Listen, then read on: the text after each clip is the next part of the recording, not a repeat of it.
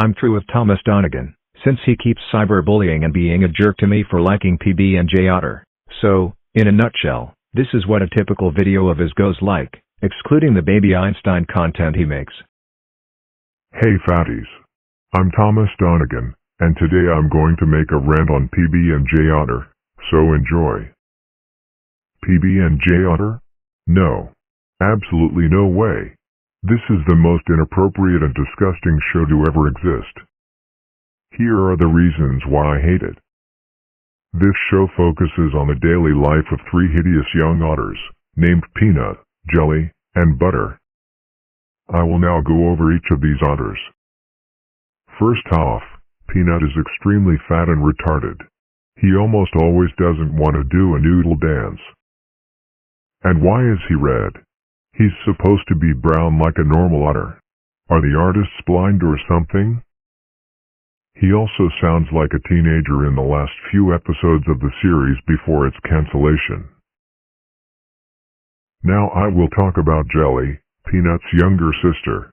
I know I said all three of these otters are ugly, but Jelly is extremely sexy and hot. I want to marry her and have kids with her. She's so beautiful. Also, in the story The Singin' Kid, she has an extremely sexy singing voice, and I love her even more for that. Jelly, if you were real in this world, I would propose to you right on the spot. I love you so much. And finally, I will talk about Baby Butter. She is the worst member of the otter trio.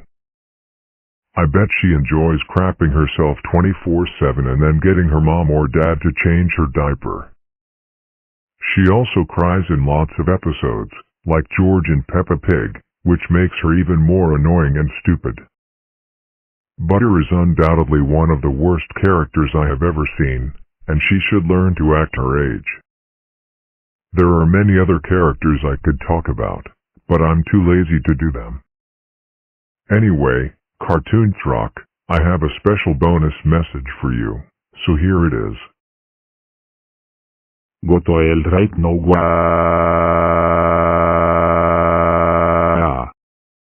And that's all for this video. Oh, and tell Disney that they should never put more dubs of PB&J Otter on Disney+. Because they should know that PB&J Otter is 18+. Bye. One more thing before I go. Thomas Donegan, stop sending me death threats, because that is illegal.